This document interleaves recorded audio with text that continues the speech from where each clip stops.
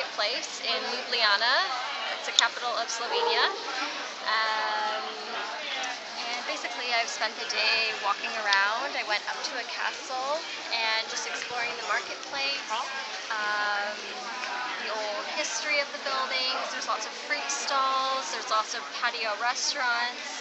I saw a beautiful view from high up on the hill, and yeah, it's been so nice so far, and I'm really liking the smaller cities in Europe. I think more than the bigger cities. They have a lot more personality and charm, and there's lots of unique things, and there's not so many tourists here, which is great. Like, it's alive and it's kind of, you know, bustling and everything, but it's not, you're not overrun with tourists or stores. Like, there's still some genuine things that you can buy, and, you know, really good food that you can try that's typically Slovenian. So yeah, this is great so far, and just want to say hi from Ljubljana.